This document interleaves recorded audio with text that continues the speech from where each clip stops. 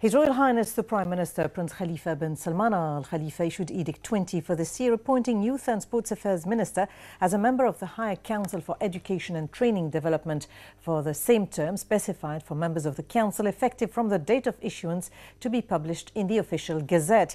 He also issued Edict 21, restructuring the Minors Fund Council, chaired by the Justice, Islamic Affairs and Endowments Minister, and 8 members for a 2-year renewable term. The Prime Minister also issued Edict 22, transferring directors at the Civil Service Bureau, including Director of Communication Mohammed Hassan Al-Awadi to be Director of Institutional Performance, Director of Human and Financial Resources Issam Al-Haiki to be Director of Communication, and Director of Workforce Planning Daij Al-Ben Ali to be Director of Jobs Evaluation. The edict also appoints Adnan Mohammed as Director of Human and Financial Resources and Amin Al-Gaud as Director of Administrative Organization and Engineering. His Royal Highness the Prime Minister also received at Gudaibiya Palace today senior state officials, businessmen and journalists. The Prime Minister highlighted the role of the private sector in the national economic development, stressing the importance of commercial and economic unity to serve the best interest of the country and its economy amid ongoing developments. He noted their impact on Bahrain's economy, which requires everyone to bear their responsibilities so as to overcome all challenges. He reviewed governmental efforts to reinforce monitoring at governmental bodies in order to ensure responsible spending of public funds, praising the role of the National Audit Office in supporting governmental bodies to consolidate financial monitoring. The Prime Minister also commended the role of the local and Gulf newspapers, who became an essential partner in facing all challenges.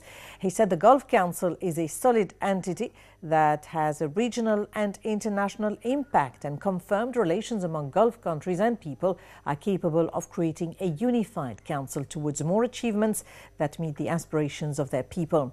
His Royal Highness recalled the deep-rooted relations between Bahrain and Kuwait and confirmed that these bilateral relations especially have a history and of outstanding cooperation and coordination.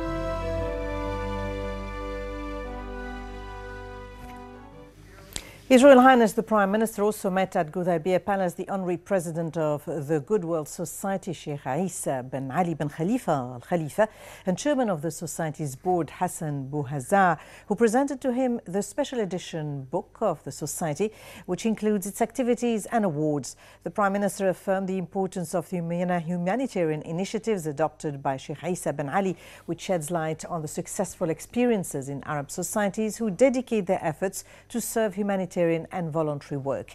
He commended the Sheikh Isa bin Ali Award for voluntary work, which is a good example for Gulf and Arab competition and cooperation at the same time. He asserted the government's support to such humanitarian initiatives that reinforce humanitarian values in Arab societies.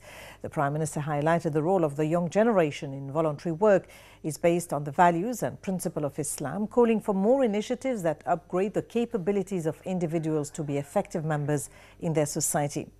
Meanwhile, Sheikh Isa bin Ali thanked the Prime Minister for his constant support to voluntary work in Bahrain, which is encouraging people to exert more efforts in serving each other. He highlighted the Prime Minister's support to youth initiatives that reinforce cohesion and integrated in the general culture of the people.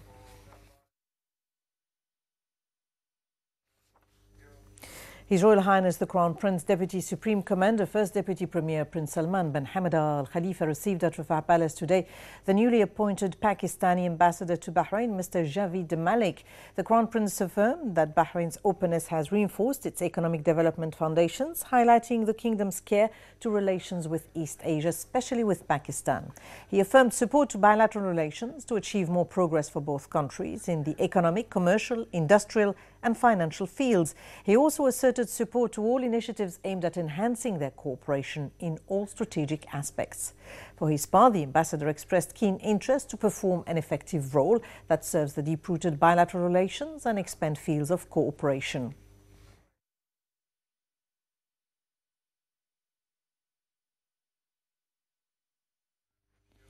His Majesty the King's representative for Charity Work and Youth Affairs, Chairman of the Supreme Council for Youth and Sports, President of the Bahrain Olympic Committee, His Highness Sheikh Nasser bin Hamad Al Khalifa, participated today in the Ironman Championship in South Africa alongside more than 1,200 contestants from around the world.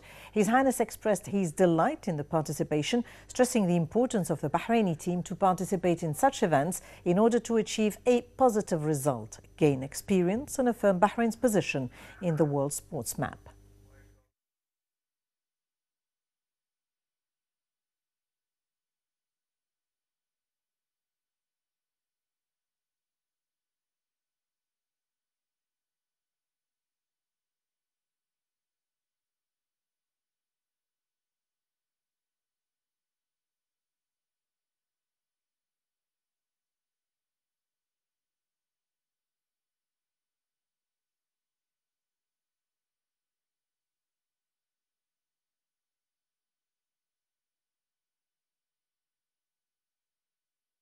The Shura Council Speaker Ali Al Saleh chaired the weekly meeting today, and the Council approved a report by the Services Committee regarding the General Organisation for Social Insurance.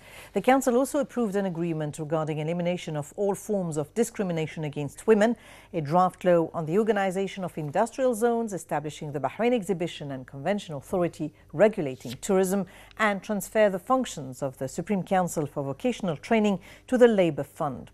The Council then approved a report by the Legal and Legislative Affairs Committee regarding the internal regulations of the Representative Council.